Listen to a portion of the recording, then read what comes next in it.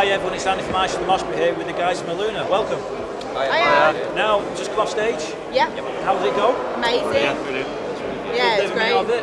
Yeah, totally. Is this your first experience of the Hard Rock Hell environment? Yeah. Yeah, Never, totally. never attended, never played it. So yeah. And how did you manage to get yourselves on the book? We asked. That's polite. Yes.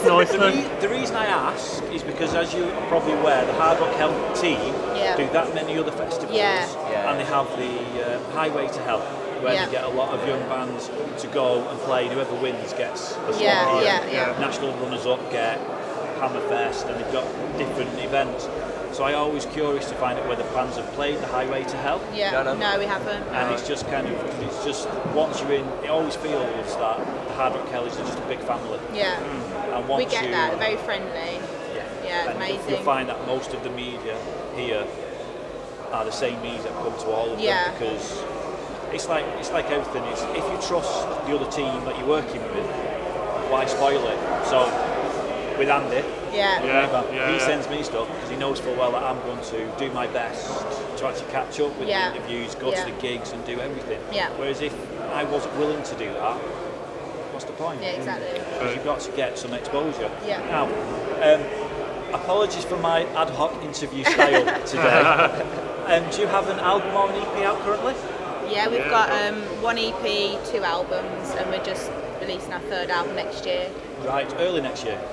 Mid, sometime. Yeah, next year. mid to late. Right, yeah. So it's not starting recording processes yet? Has. We've demoed some Yeah, stuff, we've haven't we? demoed two tracks for Napalm Records. Right. And we've probably got just under half of it written, so we're hoping to record it early next year and then release it. So you've got everything in the pipeline, you've got everything written, just get it direct, time, just get it done. Yeah. Wonderful. Now, for the people that don't know of you, are you able to express what the Alunah live sound is in 3 words? Pummeling, melodic, and loud.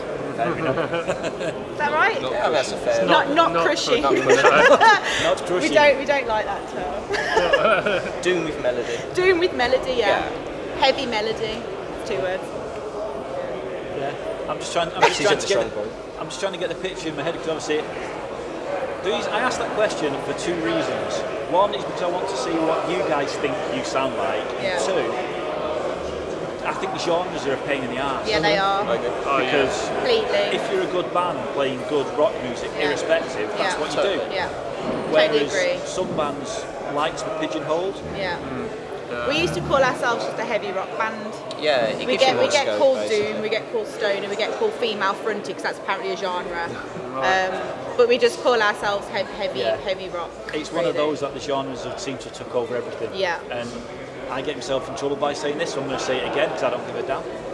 I always say that a lot of the press bring out the genres. Yeah. Because it's an excuse that when they write a review, they can say, oh, it's a doom band. Yeah, doom that's metal it, band, yeah. So we know what they sound like. Yeah. Where no band is the same. No. Exactly. And a lot of bands, like we have a lot of elements, don't we? We're not just a doom band, we have that element, we have lots of other elements. Well, that's as why well. I think with the genres, you're getting pigeonholed in so many different areas, Yeah. which they should just turn around and just say, no, you're a heavy rock band. Yeah, exactly. End of story. Yeah. I think it's helpful in a way to let fans know what sort of band you are. It is, but but just to like pigeonholed, categorise you. What if you wanted one day to write a completely different feel for a song? You've got a riff Exactly. there, You're stuck in that, aren't you? Everyone's going to go, Well, that's not what I want. It's hard to break the scene, isn't it? It is. Yeah. But I'm assuming you're not getting much pressures from the record label at the moment? No, they're really, really good with us, aren't they? Yeah, they're giving us time to demo some stuff, aren't they? And we initially released our 2nd album on Psychodumelic, which is an Austrian label, and then we sent that to Napalm Records, and they re-released it as a LP. So that's how we sort of got in with Napalm Records. So. And then you were in with such a great label that was just good for the bands, which is nice to hear, because there's some labels which will push and push and push, but I know the guys at Napalm will just let you. They're amazing, yeah, they are. So and they believe in marketing and promotion as well, like pushing the bands rather than just releasing it and then leaving it. So has this been a one-off gig for you guys, or are you currently in the middle of a UK tour? We did a gig last night, didn't we? And we've been doing, we did a tour at the beginning of the year, but yeah, these are just like a series of one-offs. We were in Liverpool last night, just played a gig on the way over really. just to kind of get yourselves back in the groove. So exactly. A bit of a practice, but it was a good gig, wasn't it? Yeah. So obviously it's one of those that I'm assuming. What's the rest of this year got planned? Not long left of it. We've got one last gig, haven't we, in Brighton in December? Carry on writing. Yeah, and literally just like we're constantly in the studio writing. So getting it's everything just, prepared, get everything ready, and then next year get that album done. And getting out there, Europe again, and hopefully beyond. Now, out of all the places you've been to, where would you say has been the most responsive crowd? Poland. And the reasons being? They knew every word to every song. Right. And it was a Sunday night in a tiny little town in Poland, and it was just incredible. Like it actually choked me to tears, which it's never happened to me before. Should we cut that out? It's never happened. This is just something that happened. No, it's amazing. Yeah, incredible. And Berlin, we played Desert Test in Berlin, and that was probably one of our biggest crowds. That was amazing. Yeah. So does your set change from playing a festival to a normal show? Yeah, we do change our set, don't we? We try and do songs that we enjoy playing, but we also try and match it to the gig we're playing.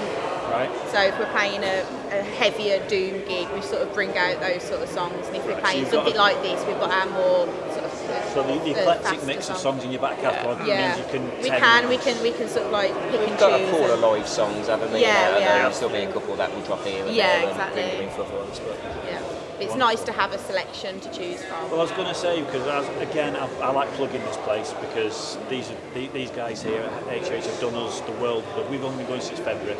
Yeah. And really? since February, they've took us on board, and they love what we do, so we kind of give them the same back. Because obviously you've got the AOI, you've got the Prague, you've got the Hammerfest now. If you ever came back to perform Hammerfest, would your set be very different to what you played today, do you feel? I think we'd probably swap a couple of songs, but generally it'll be the same kind of... It's just the same sort of stuff, you playing what you know best. Yeah. Do you feel that you're able to enjoy the concerts more recently? Yeah, I love it. With everything? Yeah. Even with the new material that's been definitely. We've only played like the one song, Bricketwood Coven, off the next album. We've only played that at 3. This is our 3rd gig we've played it at, and every gig it's gone down really, really well. So that's giving you positive. Yeah, that does. It's pretty scary playing it for the first time. We played it for the first time in Birmingham, so it was a lot of people who knew us. Yeah, and which it was is really, not too bad, but it's a bit scary because you want them to like it, you know. But it's really good. But then when you get to somewhere where not many people may have heard of you, and you kind of opening yourselves out to all sorts. Yeah, exactly. Well, as long as it's going down well and it's giving people I think it has to.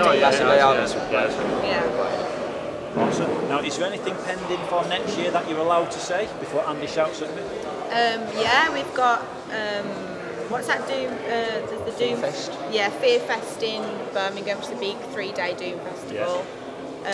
Doom will be doomed. Yeah, we're headlining Doom.